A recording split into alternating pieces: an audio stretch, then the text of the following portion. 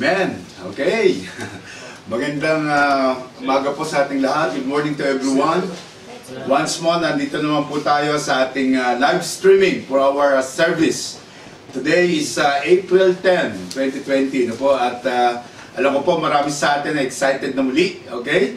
So, I just want to greet once more lahat po ng mga LRCians dito sa Abu Dhabi. Magandang umaga po sa inyo lahat. Ganun din sa ating mga LRCians dyan sa Alain at sa Dubai. Again, magandang umaga po sa inyo lahat. Kung nanonood man yung ating LRC Takurong at Davao, magandang umaga sa inyo. Magandang tanghali sa inyo lahat dyan, by the way, okay? Sa ating po mga listeners, sa ating mga viewers, I just want to greet you a very, very good morning to everyone. At sa lahat ng mga listeners natin na hindi naman kasama sa LRCians, pero po na-invite today, magandang umaga po, magandang araw sa inyo lahat. And today, as we go to our service, before we start, ang gusto ko lang pong gawin natin right now is yung mag-communion muna po tayo. Ano po? We will do our communion right now. And I know that we have some people who are watching us right now na maaaring na-invite ka ng iyong kasama sa flat o maaaring bago ka dito sa live streaming. I just want to let you know na pwede tayo mag-communion today with you. Pwede ka namin isama sa communion today. Maybe you're wondering how we will do communion online. And this is very important. We just realized na pwede nga pala tayo mag-communion. Why don't we do it every Friday before the service? So right now, I'm expecting na meron kayong mga hawak na piece ng bread at small cup ng juice po para po tayo makapag-start. Now, for the benefits of those people na bago, for the benefits of those people na nakikinig right now, na nanonood sa atin right now, na maaaring bago ka on this thing, maaari ka magtanong, maaari kang magkaroon ng question in your mind.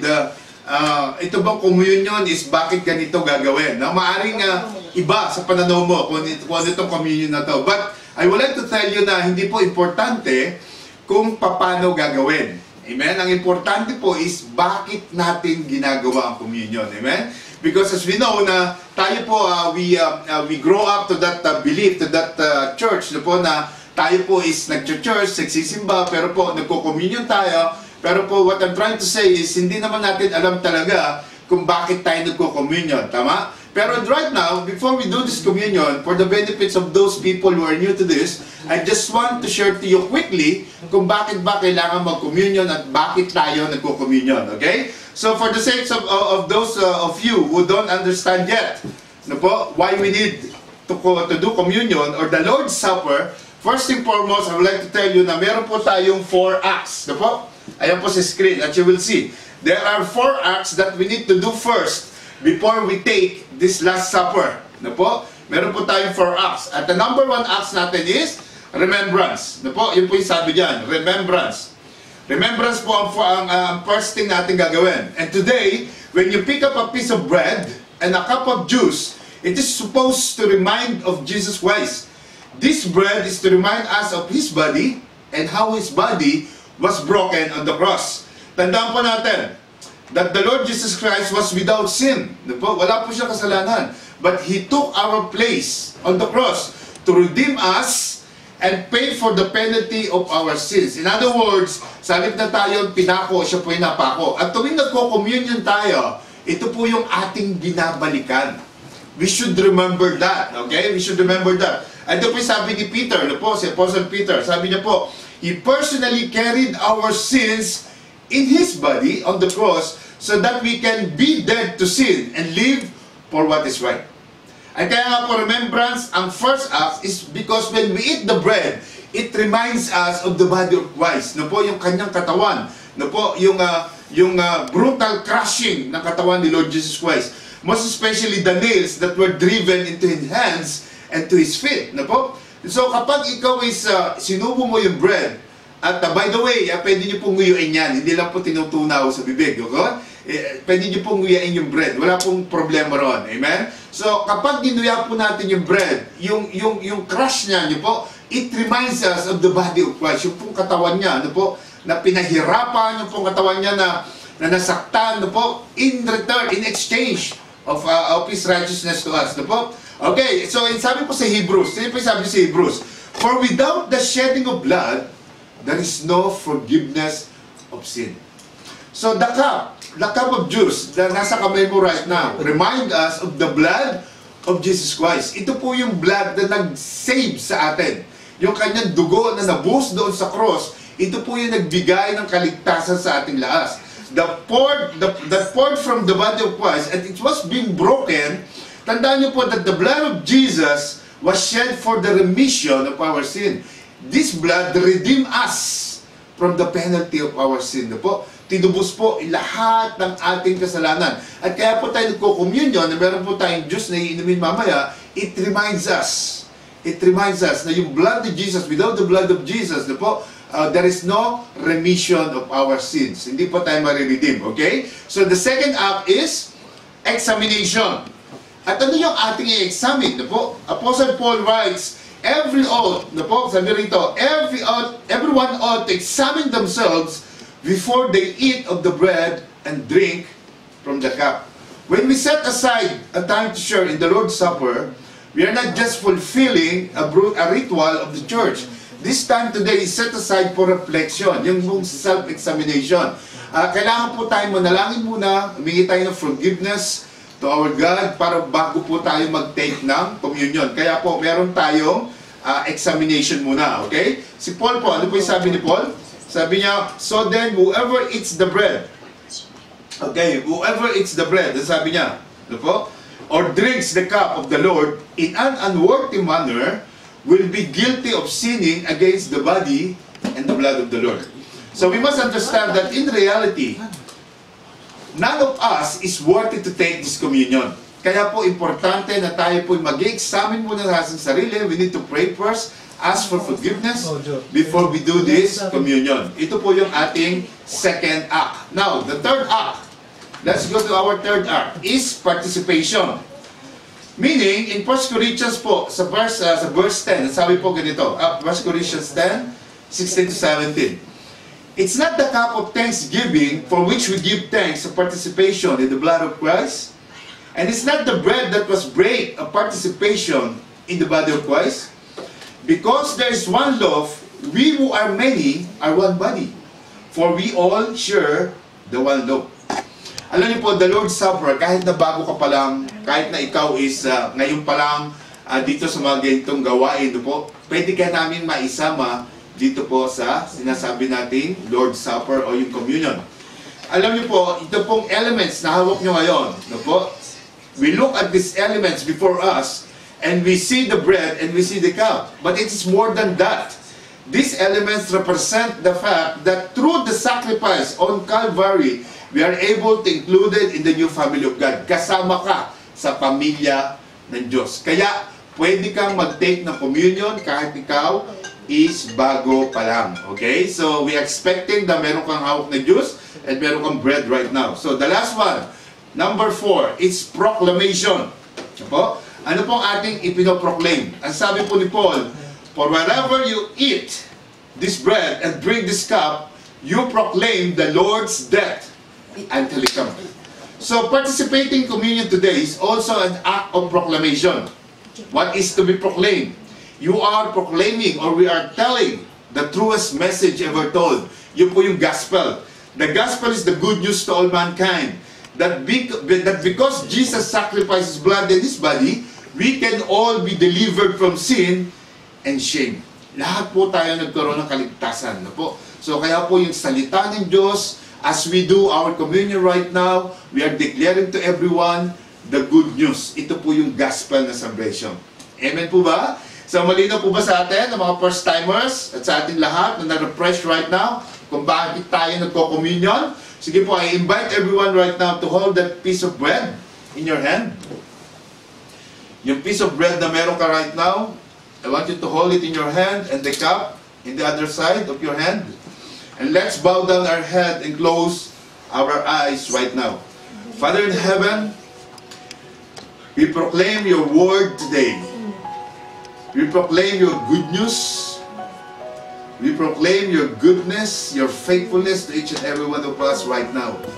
Father in heaven, we want to thank you for sending your Son, Jesus Christ, who died on the cross, to to redeem us, to pay for the penalty of our sins. So today, as we do this communion, Lord, we ask for your forgiveness.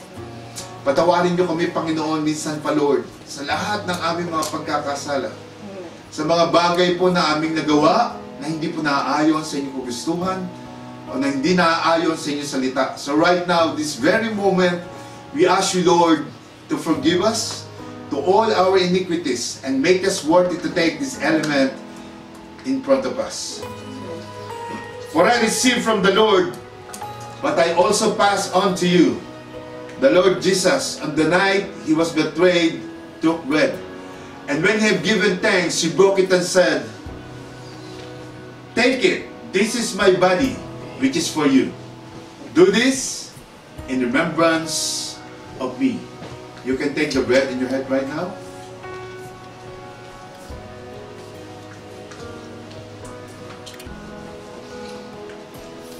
In the same way, after supper, he took the cup, saying, "This cup is the new covenant in my blood. Do this whenever you drink it, in remembrance of me. For whenever you eat and drink this cup, you proclaim the Lord's death until he comes." You can take this right now.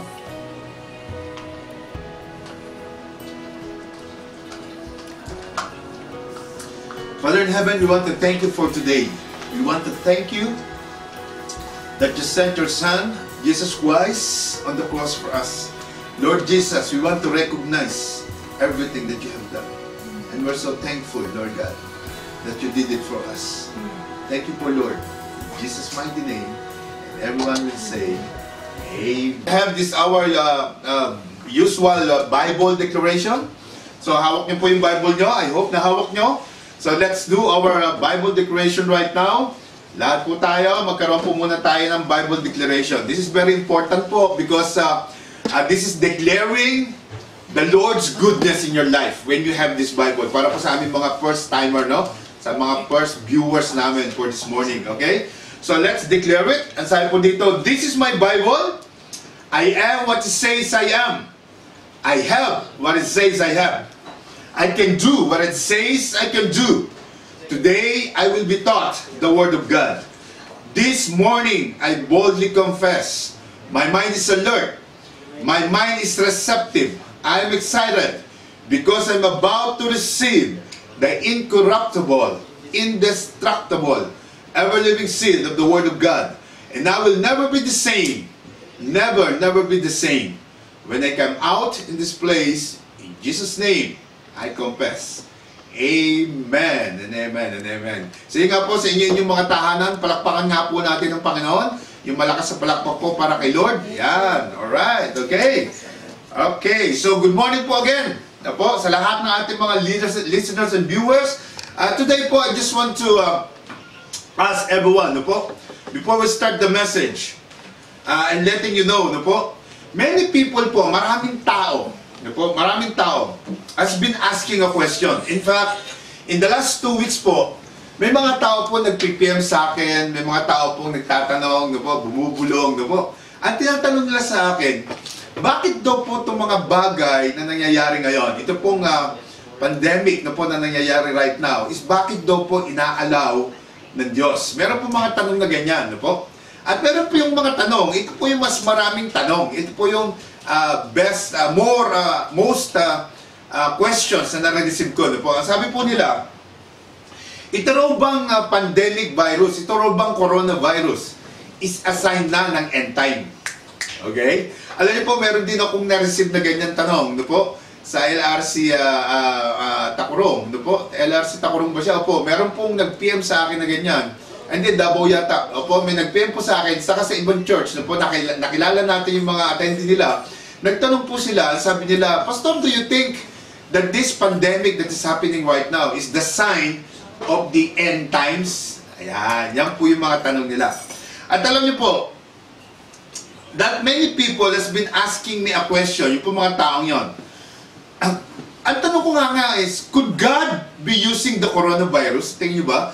Could God be using the coronavirus as some sort of sign or plague to indicate that we are living in the end times? Tama? Meron nga bang pagkakataon na gano'n? So may mga ilang nga pong kapatiran na nagtatanong at hindi lang sila basta nagtatanong eh. Nararamdaman mo na meron silang fear, no po? Meron silang spirit of fear, no po, sa mga nangyayari right now. Na kung ito nga bang nangyayari is sign na ng end times. And because of that, the Lord is giving us a very interesting and very practical message today that will definitely answer that question. At kung meron ka mang speculations, at kung ikaw man is first time viewers dito, I just want you to take notes of this. Kung meron ka mang pen, kung meron ka mang paper right now, I advise na mag-take note po tayo kasi po napaka-importante po ng pag-uusapan natin. Ang tanong, ito nga bang nangyayari these days around the world is signs na ng end time. Okay? So, I know that you have questions in your mind. Meron kang tanong, merong tanong yung katabi mo. Ano po? So, today, I encourage you to take note. Kasi po, napakaganda po ito ibinigay sa atin ni Lord. Because we are so blessed, na po, today, that the Lord has given us a chance to explore His Word. Ipaliwanag sa mga tao. And definitely, it will answer your questions in your mind. Kung ikaw may nagtanong sa akin, ikaw may yung nanonood right now na nag-PM sa akin, this is for you. This is the message for you. And for everyone, this is added information for us according to what going on right now in this world. So, ang tanong, ito nga bang coronavirus pandemic is sign na that we are living in the end times? How many of you are excited? Okay? So, as today, we would like to discuss with you, ito po yung title ng ating pag-uusapan. Ito po yung title ng ating pag-uusapan. Ang sabi ko po rito, is this coronavirus pandemic a sign that we are now in the last days? Amen? Alam niyo po bakit ito yung topic na pinili ko right now, na nilid sa akin ni Lord? Kasi po, as I said, in the last 2 weeks, meron pong mga tanong, meron pong agam-aga, merong fear ang mga tao. Ano po? So today, meron lang tayong ipopokusan na sets of verses na kung saan tayo didiin at para mapatunayan natin na ito nga bang nangyayari is signs na ng end times? End times. Because alam niyo po, this is the first time, as I said one day, na this is the first time na nangyari po, at least in my 50 years, I'm 52 years old na, since I was born, this is the first time na nangyari na ang buong mundo po, na-experience natin, ang buong mundo po is affected. Ang buong mundo po is nagkakaisa in prayer. Na po, ang buong mundo is dumaranas. Hindi lang Pilipinas, hindi lang UAE, but buong mundo. So, itong tanong na to, sasagutin natin right now. Okay? So, ito bang talagang henerasyon natin ang makaka-witness ng katapusan na ng mundo? Diba? Ito ba talaga henerasyon natin? So, these questions has given me the opportunity to read and meditate a set of passages na ito po yung isi-share ko sa inyo ngayon. As a matter of fact, Jesus' disciples has a similar question in Matthew 24. They were asking Jesus, Lord, what are the signs that we need to look for that will indicate that you are going to coming back? Sabi niya ganon. Ito yung tanong ng mga disciples. And so Jesus responded to them. Sumagot po ang Panginoon. And says that these are the signs that you need to look for. Okay? So right now, bago natin sagutin, are we living in the end times? Titignan natin yung signs that we need to look for. Kailangan meron kang mga signs. Kailangan meron pahiwatig ang salita ng Diyos sa'yo, ang Diyos mismo, according to His Word. Ito na nga ba yung end times? And this is that topic na gusto ko i-share sa inyo ngayon. Okay? Alright, so let's read first the sets of verses na meron po tayo. Okay? Ito po yung sabi. Ito po yung sabi ni Lord nung nagtanong ang kanyang mga disciples sa kanya. Okay? So ang sabi niya po, and you will hear of wars and rumors of wars. See that you are not troubled, for all these things must come to pass. And sabi rito, but the end is not yet. For nation will rise against nation, and kingdom against kingdom. And there will be famines, pestilences, and earthquakes in various places.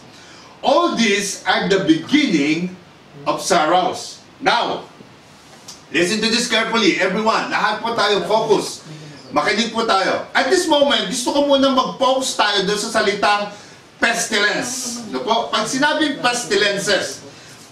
pong pestilences, ito po ay depending ito sa version ng Bible na binabasa mo. Dito po sa Bible na binasa ko, very readable ang salitang pestilences.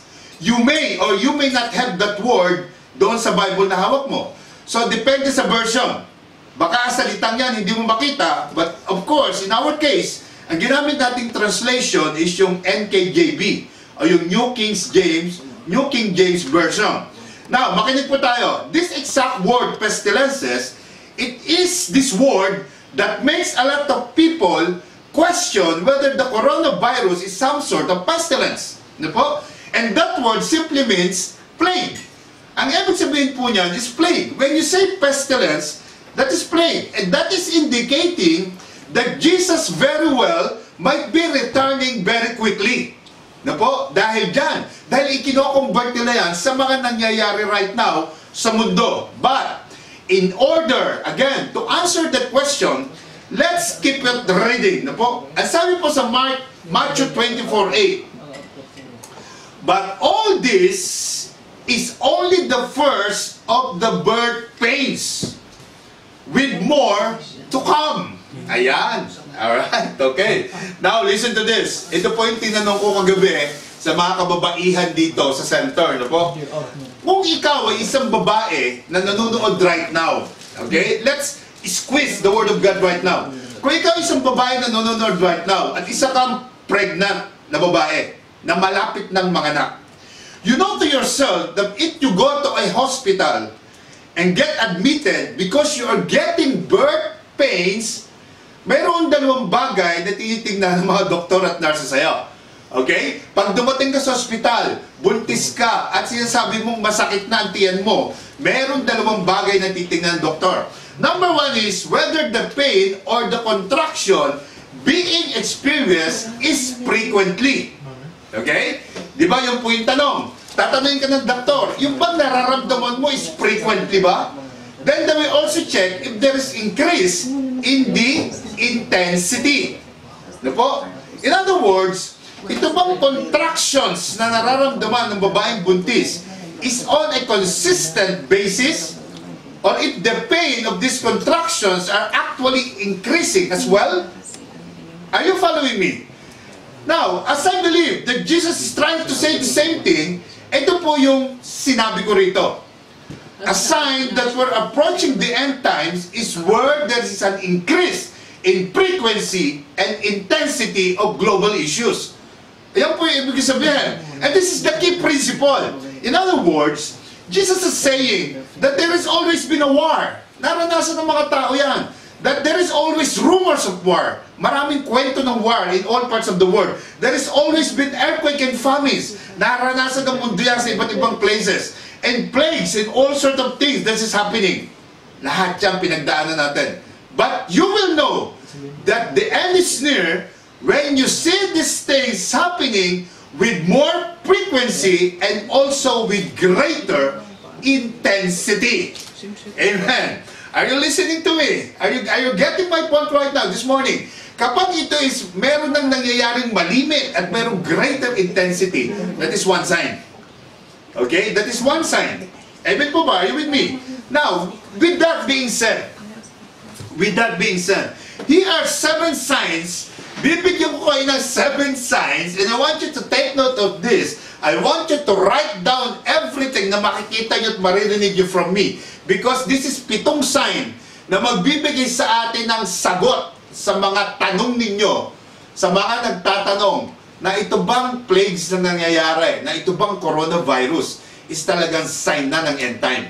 Okay? So right now, I have 7 signs that Jesus gives us that we need to look out for, that will indicate that we have been living in the end times. Amen? Are you with me? Are you ready?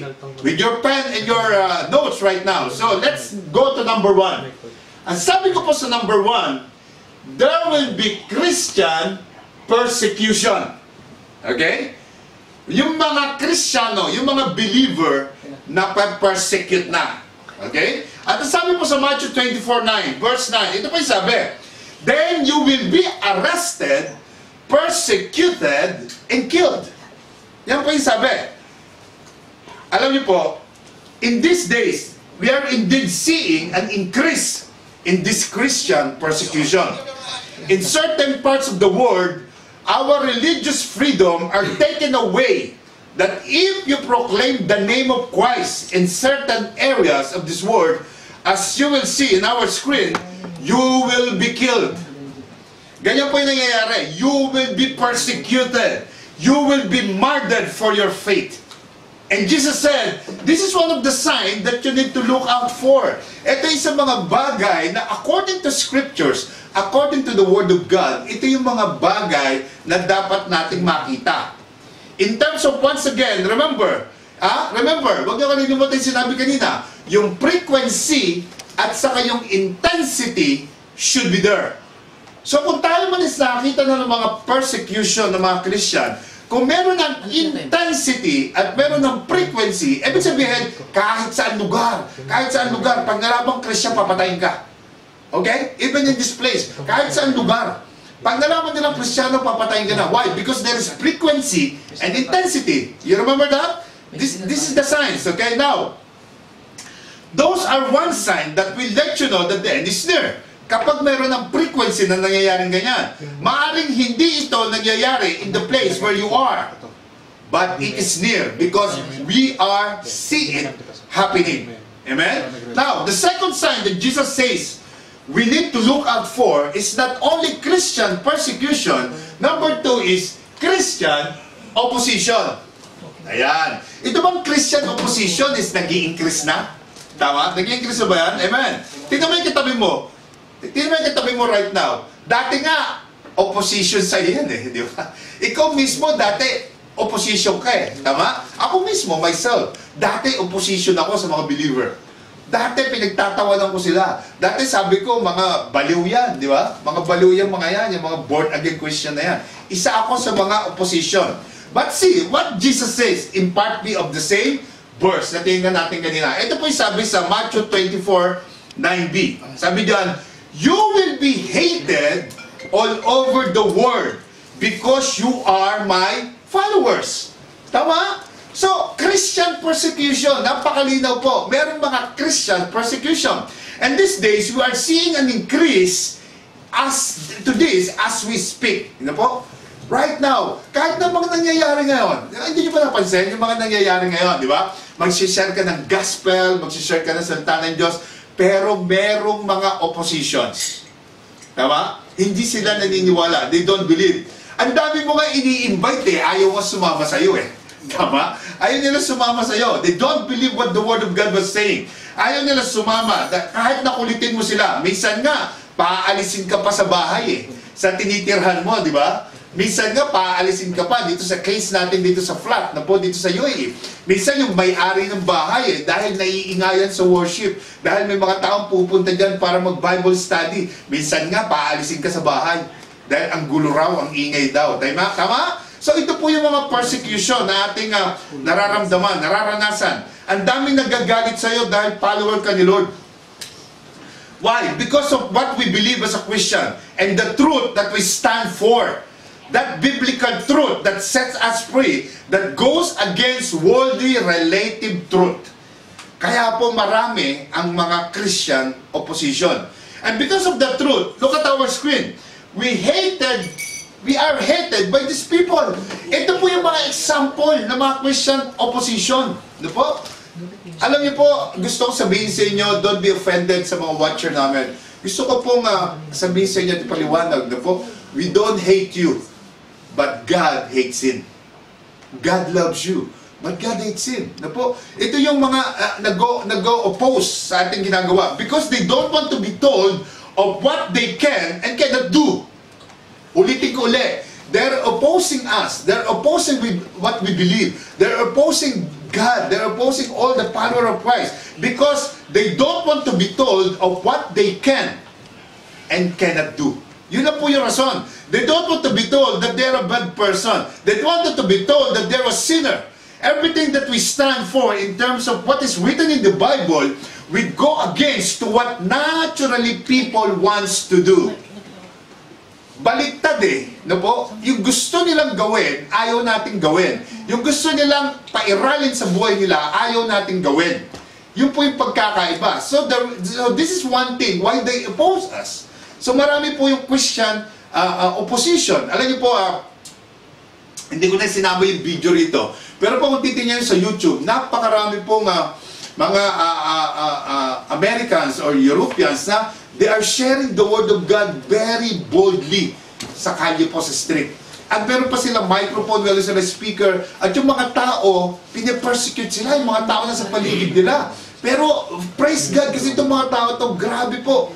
When they speak the Word of God, kahit na nakapaligid yung mga tao na pinagtatawanan sila, pero dire-diretso sila nagsasalita. Na po? So we can see that there is some increase na po pagdating dito. By the way, na po, before I forget, na po, ito po sineshare ko sa inyo, ito po yung number 2. Meron po ako 7 signs. Pero po, ang sineshare ko sa inyo right now is yung from sa pinakamagaang papunta sa 7 na dapat supposed to be number 1.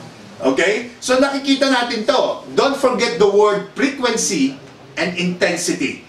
Okay? So kumbaga, binaliktad ko to. So nandito pa lang tayo sa number 6 na po. Kasi ito pa lang. Kasi po binaliktad ko yung 7 signs. Inuna ko yung pinakamagaang pababa sa pinakamabigat. Okay? So, and as a result, no po, as a result of yung mga tao na nag-o-oppose sa ginagawa natin, sa ating belief, because people usually don't want to be corrected. This is it. Yun lang ang pinaka main reason why they oppose us. Bakit maraming Christian opposition? Because they don't want to be corrected. Ayaw nilang baguhin yung buhay na meron sila. We Christians are facing oppositions almost like never before. Kung titingnan ninyo. Tama? Why? Bakit ko nasabi yun? Because we have the compassion to share the Word of God now. Napakarami pong tao na nagsishare na ng gospel ngayon. Napakarami pong tao. Hindi kagaya dati. Na kaunti lang, makikita mo. At kaya increasing is because dumadami na ang nagsishare ng katotohanan. Amen? At the same time, marami rin mga Christian, marami rin mga non-believer ang nag-o-oppose sa atin. Kasi dumadami na yun nagsishare. So dumadami rin sila nag-o-oppose sa atin. Amen? Are you following me? Naintindihan niyo po ba yung sinasabi ko? So that is number 2, Christian opposition. Now, let's go to the third thing that Jesus says we need to look out for in terms of sign of His return that are drawing near. Ito po yung mga signs na tinitingnan natin. Let's go to number 3. Ang number 3 po natin is apostasy. Meaning, in other words, people are leaving the faith. Ano po? Marami na nga bang mga tao ang umaalis sa faith? Marami na nga ba? Alam niyo po, again, with the help of those people na nakatira dito sa center, no po, nag-search po ako ng mga well-known na tao, no? Mga well-known na tao, para patunayan tong apostasy na ating pinag-uusapan right now. Ang sabi po rito sa susunod na verse, sa Matthew 24:10, ito po yung sabi, and many will turn away from me and betray and hate each other. Ito po yung sabi ng verse. Now, I want you to notice here, that Jesus doesn't say that they will lose their salvation. Okay? Hindi sinabi rito yun, ha? Okay? Don't make me wrong. Walang sinabi ang Panginoon dito. Ang sabi niya lang, many will turn away from me and betray and hate each other. Okay? So, hindi natin i-discuss yung topic ng salvation dito. But according to what Jesus says, what He meant is we will see an increase in frequency and intensity, remember that birth pains, of people turning away from their faith. Amen? Ito po yung mga taong nag-backslide at umalis na totally sa Christianity. And we are seeing this. This is happening. This is nangyayari itong mga bagay na to. We have seen people that grows up in a Christian home. Mga ipinanganak ng Kristiyano. And in one point, they're saying they believe in Jesus Christ. Ito po yung mga taong to. But now, they are turning away from the faith. They're turning away from Christ. They're turning away from the things that they have learned as a child. And I will give you some of the most well-known Christian personality na nanaan doon na wala pa. How many of you knows Joshua Harris? Okay, how many of you knows him?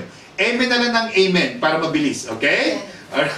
So, ito pong si Joshua Harris is the lead pastor of Covenant Life Church. Imagine, pastor na po to. And in 2019, Harris announced a separation from his wife, Shannon.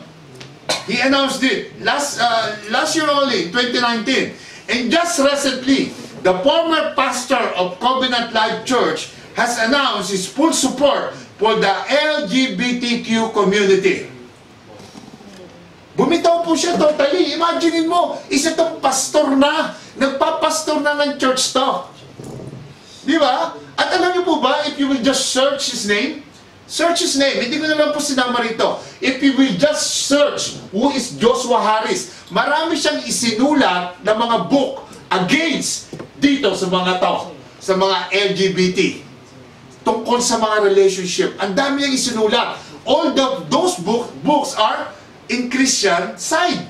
Pero po, nung siya po'y bumitaw, as a pastor, nung siya po'y bumaba sa posisyon, grabe, ang sabi niya, lahat doon ng mga sinulat guys, hindi totoo. Amen? Samantalang, ang dami pong bumili ng book na yon, ang dami pong na-bless na po sa mga book na isinulat niya. While there is something na nangyari na suddenly, leaving the faith. Ito po yung sinasabi ng Panginoon, no po? So, meron pa po isang tao rito, and everybody knows this. Do you know Marty Sampson?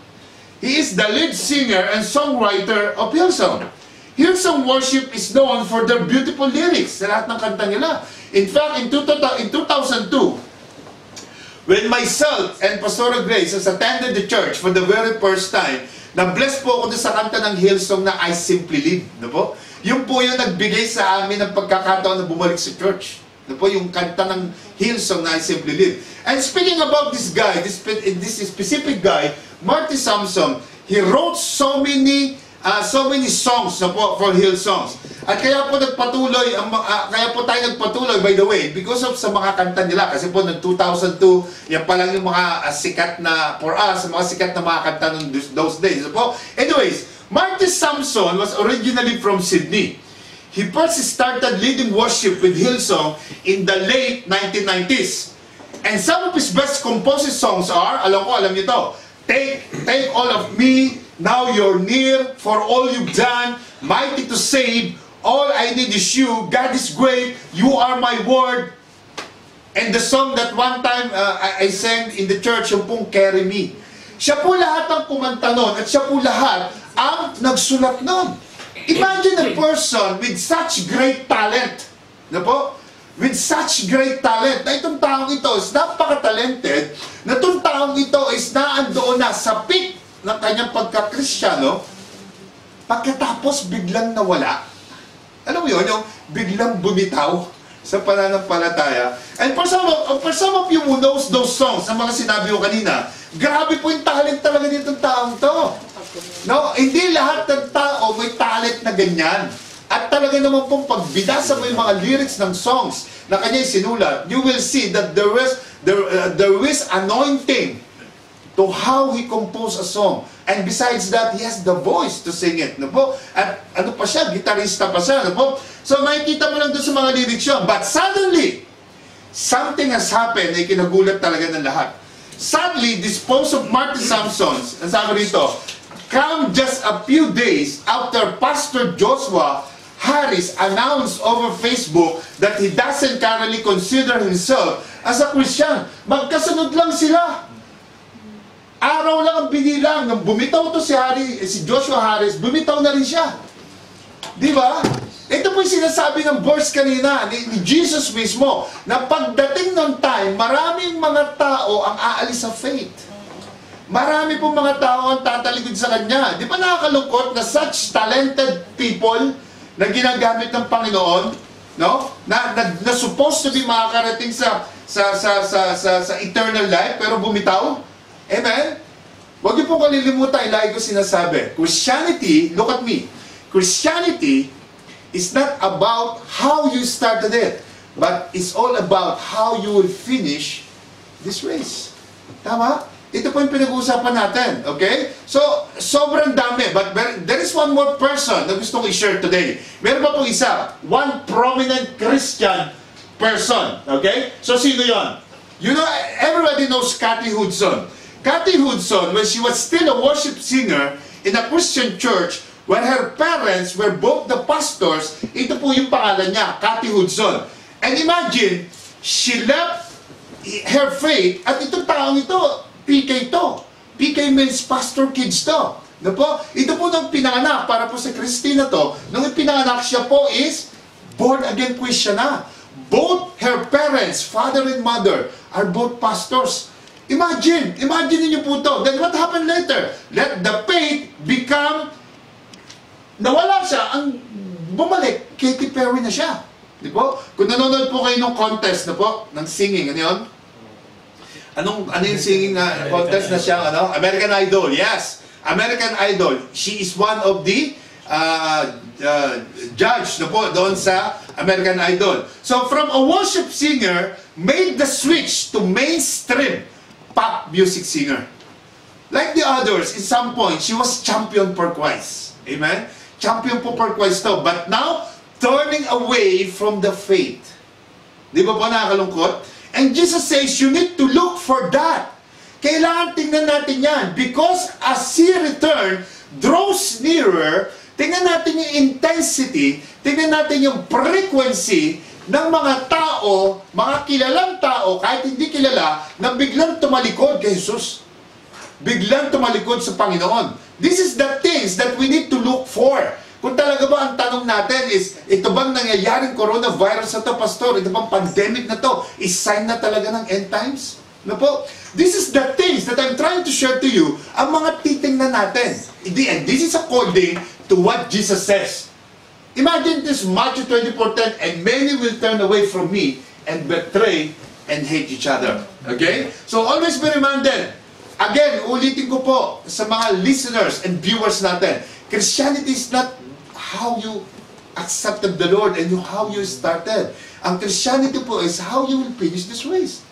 Hanggang sa muli siya bumalik, lalo na sa mga pagkakataong ito na may mga ganitong pangyayari. Amen? So number 4, you will see in many ways in our culture today, that is there going to be an increase, no po, in false prophets. Ayan. Ayan po yung mga false prophets na yan. Nagkakaroon ng maraming increase right now yan. Na pag sinabi ng false prophets, saan tayo kukuha ng batayan? Ito po yung sabi ni Lord sa Matthew 24:11. And many false prophets will appear and will deceive many people. Ayan. Yan po yung sabi ng Panginoon. Once again, in our culture on this generation, we are seeing so many people, whether in television or in the news or even in social media. At nakakatakot na to. Sometimes nasa loob na ng church. In different churches itself, they claim that they are prophets, taking the title of prophets, and they are deceiving hundreds, thousands, millions of people by telling them something that God has never said.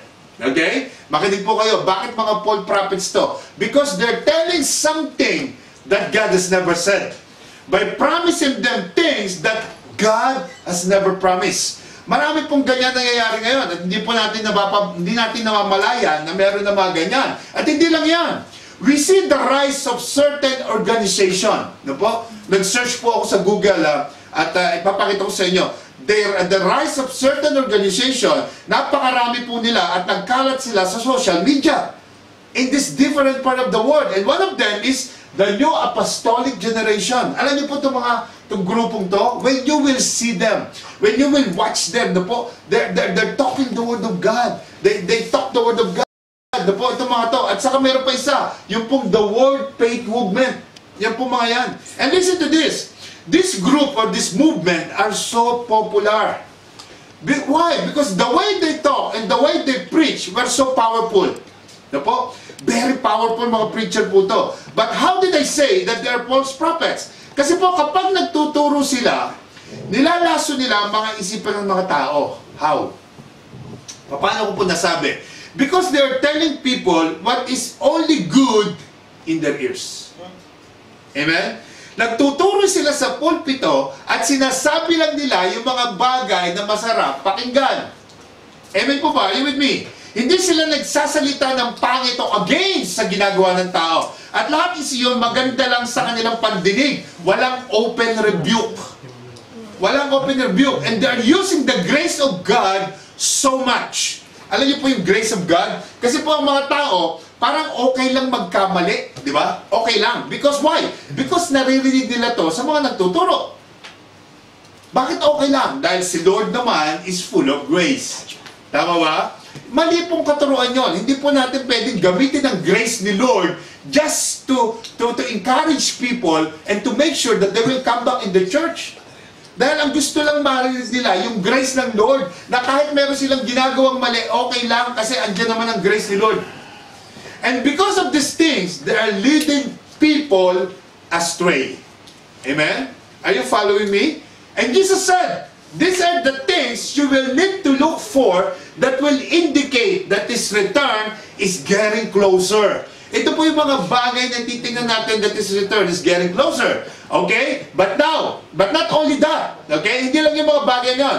Because the fifth thing that Jesus said we need to look for in terms of the signs of His coming is that there is going to be an extreme immoral decay or increase in wickedness. Ayan. There will be an increase in wickedness. So ano po ibig sabihin niya? Yung increase in wickedness, ang ibig sabihin niyan, maraming tao, okay, ang hindi lang nawawala sa faith, ngunit maraming tao ang sumasama. Okay? Nawawala yung love, nawawala yung respeto sa mga kapwa nila tao. Okay? Sabi mo sa katabi mo, kung nakikinig ka ngayon, sabi mo, hindi ako yon. Sabi mo hindi ako, hindi ako yon, okay? Now, see what Jesus says. Ito po yung gusto kong tingnan natin. Sabi po ni Lord, sabi po sa Matthew 24 verse 12, sin will be rampant everywhere. Amen? And the love of many will grow cold. Ayan, yan po yung sabi ni Lord. So Jesus said, whenever you start to see the world around you experience an extreme moral decay, then you will know that the end is very near. Yan po yung sabi ni Lord. And this is very visible around us. Tama po ba? We are seeing this happening sa paligid natin. Let me give you an example. Ito po yung example. Ayan. We are seeing an increase and a record setting in terms of the number of abortion that we can see around the world. And in this picture, they're pushing the government to make abortion legal. And people, especially the women, are fighting for it to be legal. They want to legalize the killing of babies. Well, God doesn't need this. God doesn't want this to happen. Isa po to, marami pa pong signs, marami pa tayong nakikita, but I just want to use this one because there was an increase on this. There is a frequency on this. And again, I just want to show you this. Also, we are seeing our society trying to push this agenda of same-sex marriages. Ano po? And they are trying to normalize homosexuality. So that your kids, and my kids one day, will grow up thinking na itong same-sex marriage ay okay lang. Tama ba? Gusto nila illegalize to. Some sort of normal things that just anybody can do. Tama ba? Na pagdating ng future, lahat pwede na. Then, tandaan niyo po, we're also starting to see an increase even in the Christian culture of divorces at a higher rate than never before. Why? Because Jesus predicted all of this. And He said, in the end time, people's love in one another will be grow cold. Yan po yung sinasabi diyan. Manlalamig ang bawat isa. Amen? Grabe, sobrang ganda ng kasal. Alam niyo po yung mga well-known na tao, sobrang ganda ng kasal, sobrang ganda ng preparation, naka-televise pa yan, or in the social media, makikita mo why, because they are well-known personalities. Pagkatapos, 1 year lang, divorce na. Sayang yung ginastos. Po. So dumadami po yung ganyan natin nakikita, most especially sometimes sa mga celebrities, sa mga well-known person. Po. So tingnan po natin na sabi ni Paul. Kasi po si Paul po kasi also predicts and explains not only the love to one another is growing to cold, the grow cold. Tingnan po yung sabi dito ni Paul. Okay? Ito po yung sabi. You should know this, Timothy. Ito yung sabi niya kay Timothy. That in the last days, there will be very difficult times. For people will love only themselves and their money. Yeah? Yan lang ang gusto nila. Now listen to this. Ito po yung sabi ni Paul. Tayo daw sa last days, may kita natin mga taong ang minamahal lang ay ang kanilang mga sarili at kanilang pera. Yung hindi sila lumalaban ng parehas. It's all about me. It's all about myself. It's all about my work. It's all about my earning. It's all about my family. It's all about my savings. Their own happiness is their new God. Amen? Are you listening to me? And Jesus says, whenever we see people loving themselves, ito po yung key principle natin. Ito yung key principle. Whenever we see people loving themselves more than loving others, and the love between others grows cold, these are signs to look for in the end times. Amen? Ito po yung mga bagay na titingnan natin. So kung ikaw may tanong, ito yung mga bagay na tingnan mo. And I hope you wrote them all.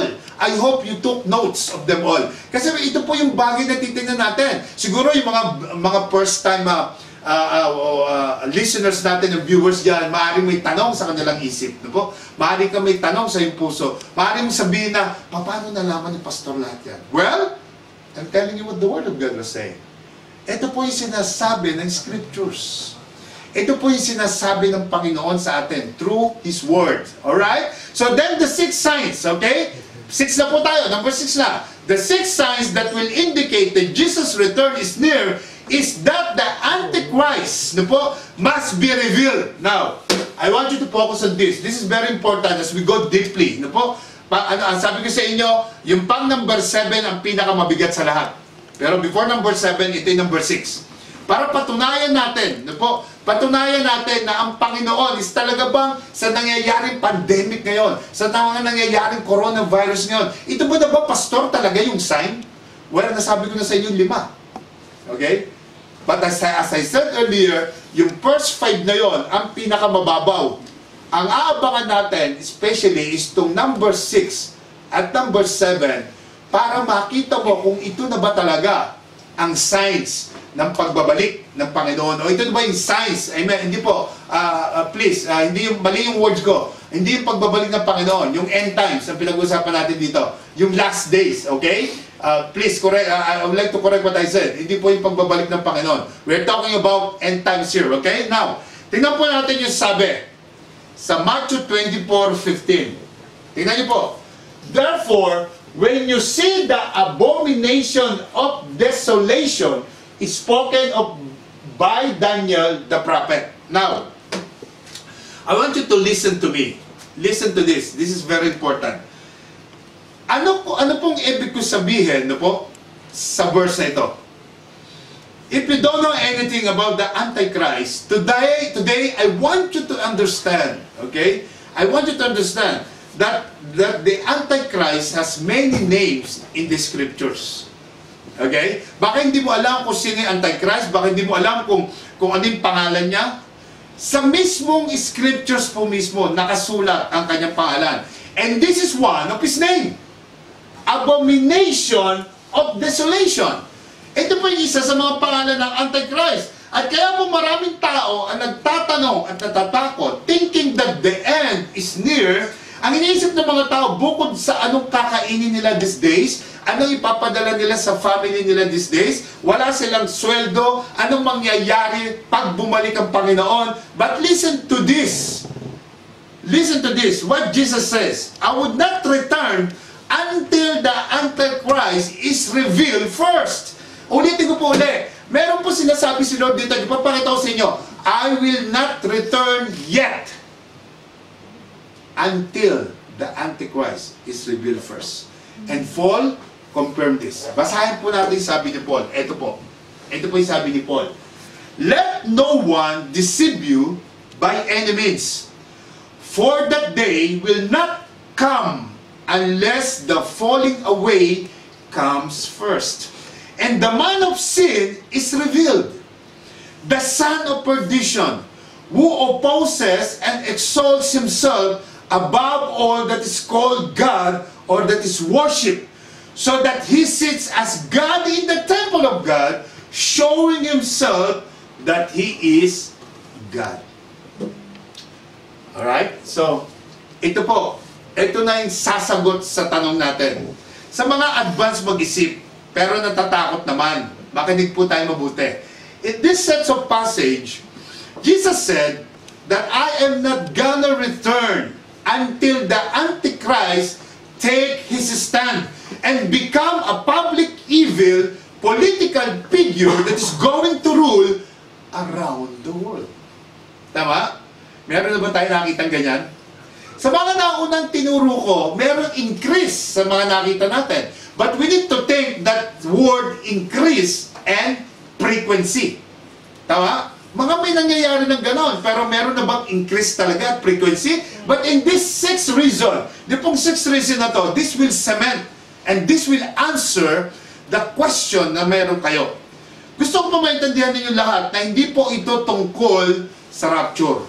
Ulitin ko ulit, para po malinaw na po, para po malinaw sa lahat. Ang pinag-uusapan natin is hindi po about tungkol sa rapture.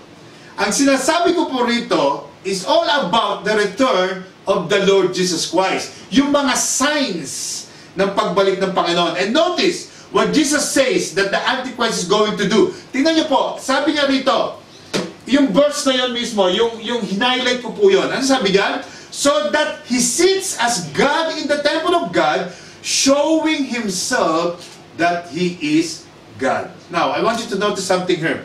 In order for Jesus to return, ito ulitin ko ulit. In order for Jesus to return, the Antichrist will do something first. Ano yung gagawin niya? That he will sit at the very temple of God. He will desecrate or defile the temple of God. And will show to all that He is God. Amen? Malinaw po ba yan? Amen po ba? Are you with me? Brother Andy, play yung music natin. Brother Andy, background. Now listen to this carefully. Listen to this carefully. This is very important. There is only one problem here. Okay? Yung pinag-uusapan natin, I can see one problem here. And the problem is, the third Jewish temple does not exist yet. Nakasulat po yan sa Book of Revelation. And this will lead us to the seventh and final sign of Jesus' return. Ang sabi ko po rito, ito po yung rebuilding of the temple. Ayan. Ayan na po yung final signs natin of tayo ba is talagang nabubuhay na sa end times. Tayo ba talagang nabubuhay na sa last days. Now, please understand that everything that we just talked about so far is yung mga birth pains pa lang. Okay? Yung mga binigay ko sa yung first 5 reasons are first 5 signs, yung mga birth pains pa lang. Yung mga signs pa lang. At sabi ko kanina, yung intensity at yung frequency nun, titingnan mo as what the Bible says. Alright? So, yung mga birth pains pa lang yun. But the very first sign, ito po yung very first sign, that Jesus' return is going to be the rebuilding of the temple. Amen? Kapag nakita mo na binubuo na yung temple, yun na yun. Wala nang question yun. Pastor, paano mo nasabi yan? Yun ang sulat sa Bible.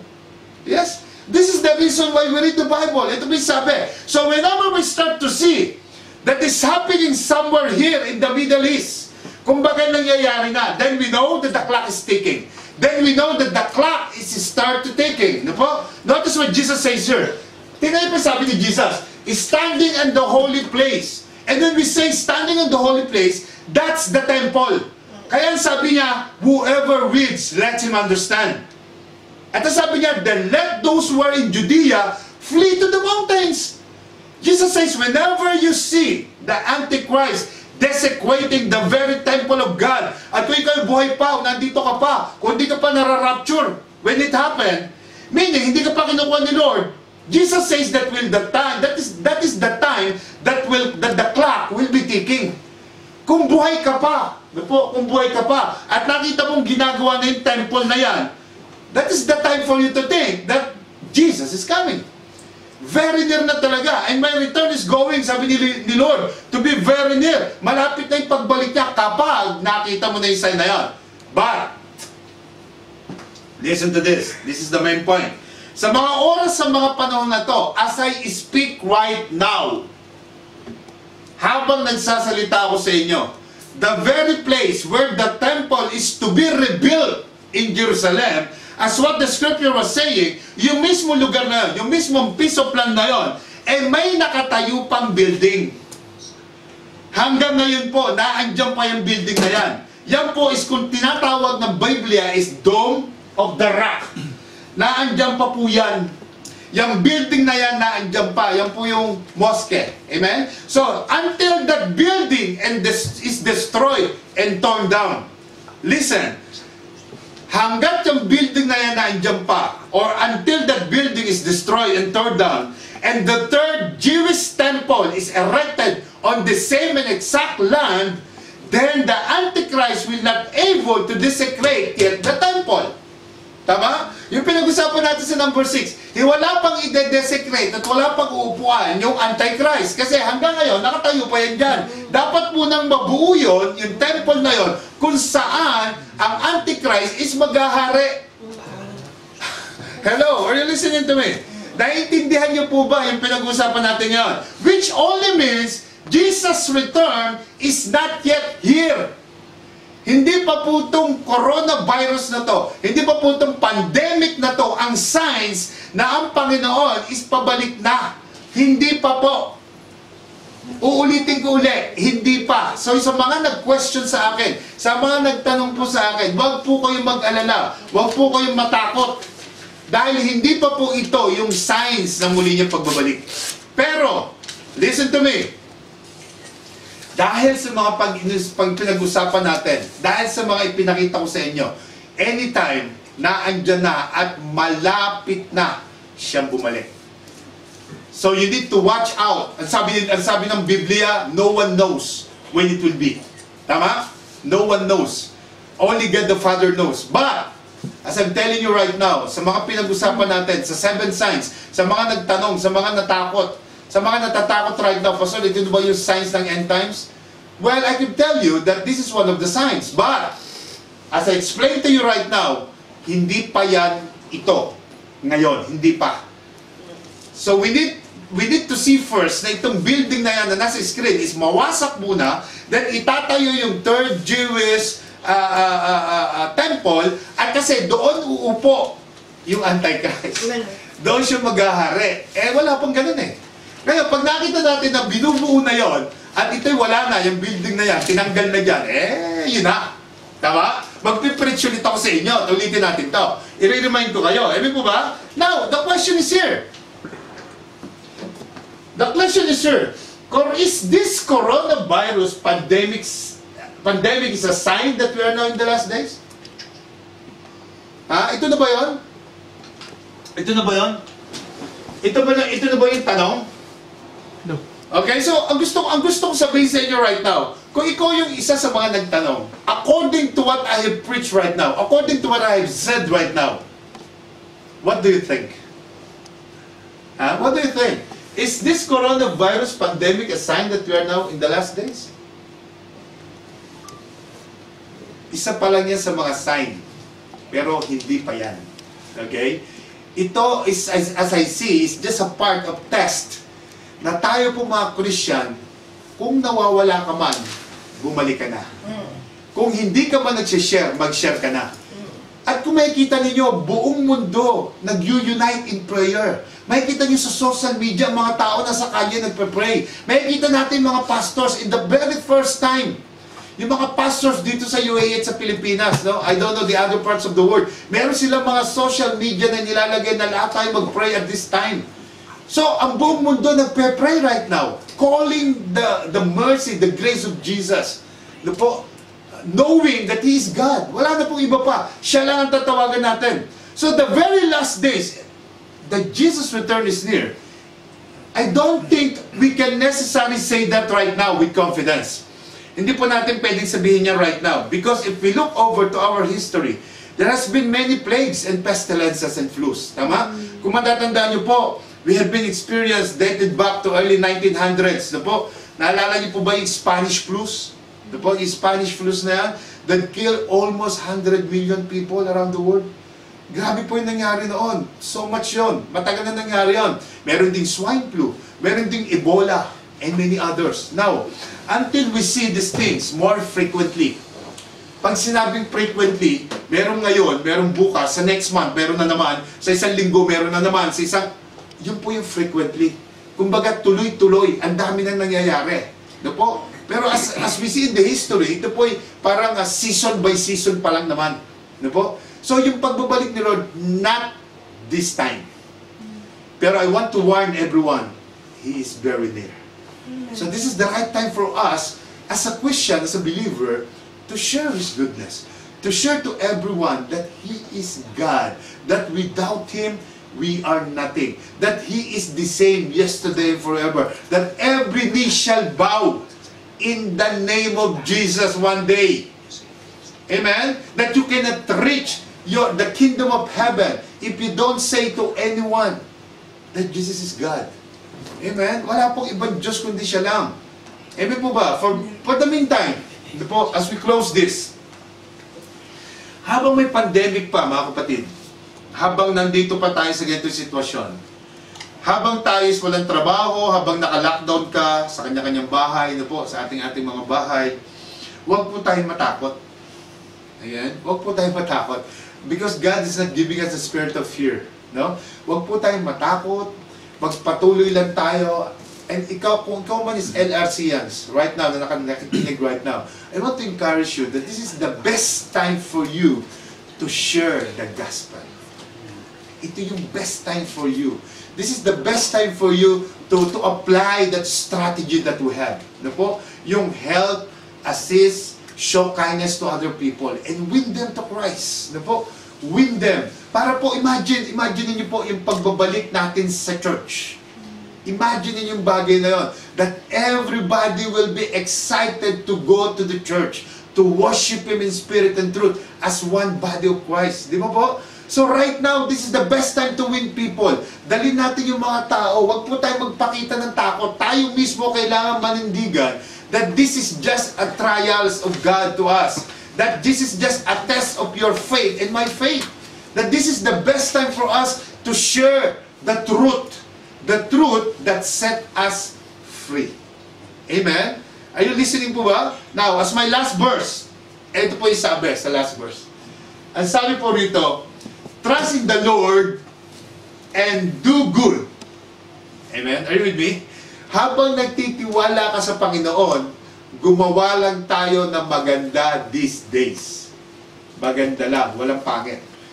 Then, you will live safely in the land and prosper. Imagine mo yun, yung may pandemic na, imagine mo yun, wala ng trabaho, imagine mo yun na wala ka ng makain, pero if you do good, and you will trust the Lord, you will live safely in the land and prosper. Hindi ka lang safe, prosper pa. Amen? Are you listening to this word? Hindi ka lang ligtas, magpa-prosper ka pa raw. Amen? And there's nothing difficult to God. There is nothing impossible to Him. Why? Because you will delight in the Lord. Take delight in the Lord, and He will give you your heart's desire. Amen? Are you listening? Ano ba yung heart's desire mo right now? Ano ba yung gusto mong gawin right now? Kung hindi ka nababother sa nangyayari ngayon, kung patuloy ka nagtitiwala sa Panginoon, patuloy ka nagdudu ng good sa kapwa mo, well, you will prosper. Tama? You will prosper, and He will give you the desires of your heart. Amen? Are you blessed? Na-blessed po ba tayo sa araw na to? I want you to close your eyes with me, please. Close your eyes, everybody. Close your eyes and bow down your head to our Jesus, to our God and Savior. Father in heaven, we want to thank you for the word that you have given us. Lord, we want to thank you for the answer that you have given us, especially to those people na nagtatanong, Panginoon, ito bang pandemic na to, na ito bang coronavirus na to, Lord God, is ito na ba yung sign na malapit ka nang bumalik?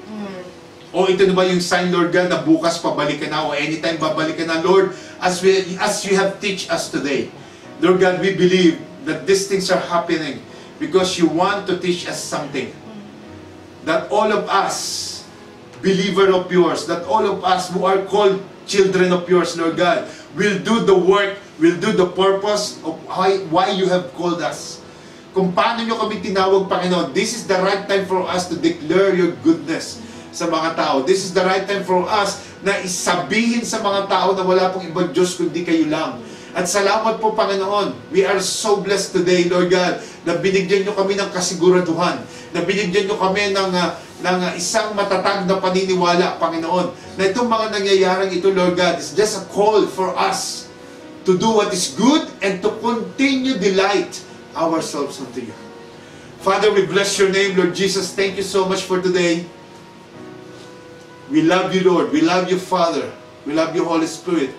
The Holy Spirit, we pray that you will continue to cover your people with your precious blood, including our family, including our loved ones, including our houses, where the place we are staying, Lord God. Let your precious blood protect us, and let your provisions be with your people.